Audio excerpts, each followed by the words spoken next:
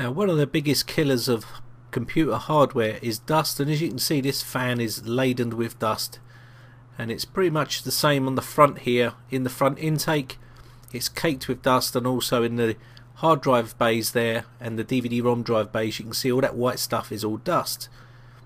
Now, heat can't dissipate through dust, and the best way to do it is blow it out. And as you can see, these little mesh filters on there will not help you in any way, shape or form, and dust will build up inside your case, and it will shorten the life of your computer. Now, inside this heatsink here, you can see there's a lot of dust in here, and inside these vents it will be packed with dust, and we need to blow that out.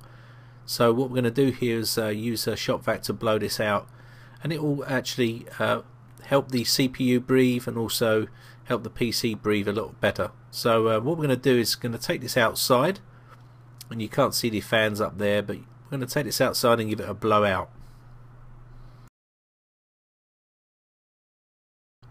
Okay, so we're going to give this a blast with a shopvac. This is a 1300 watt shopvac, and as you can see, there's a plume of dust coming out, which means it was more packed with dust than I thought. And I'm going to try and hit all these areas. And you want to make sure you got a mask on. You don't want to be breathing all that in. And I'm going to get inside the fans there. Just try and hit every area. Now I'm doing the case at the moment, and then I'll attack the actual heatsink itself.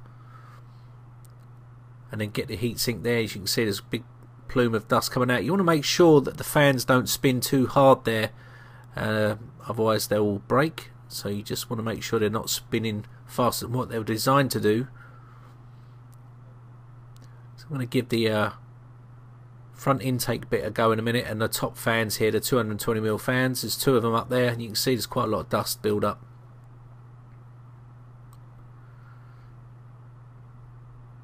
And you want to make sure you hit every area here.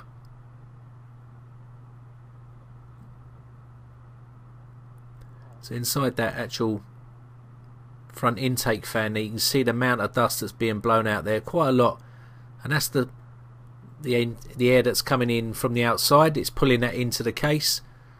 You want to make sure you hit all that and get all that clean, and you want to do that with your actual PSU as well. Make sure you blow that right through, and the CPU is still full of it there, as you can see.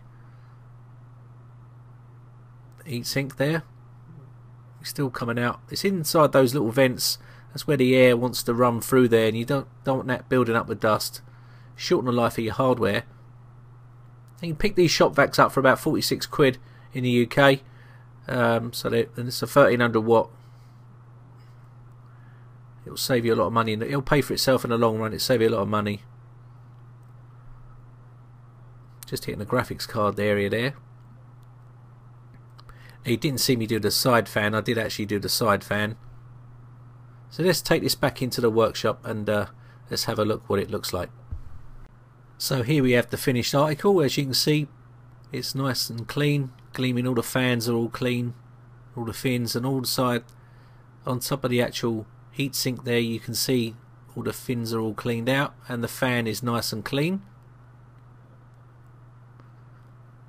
And as you can see, well, you can't really see up the top there, but it is actually cleaned out there, and fans are all nice and clean.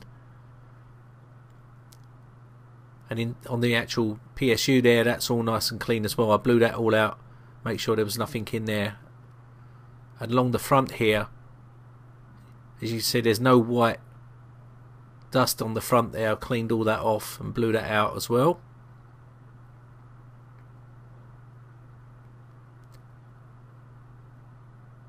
And there's the actual side fan. You can see that's all cleaned up now. Give that a blast as well.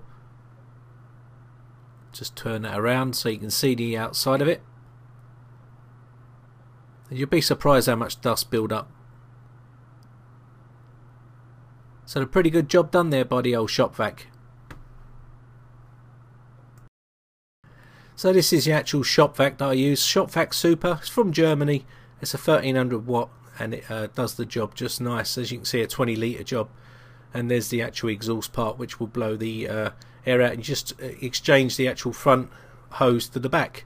So that's going to be about it for this video. I hope you enjoyed it. My name is Brian from Britec Computers. Thanks again for watching, guys. Bye for now.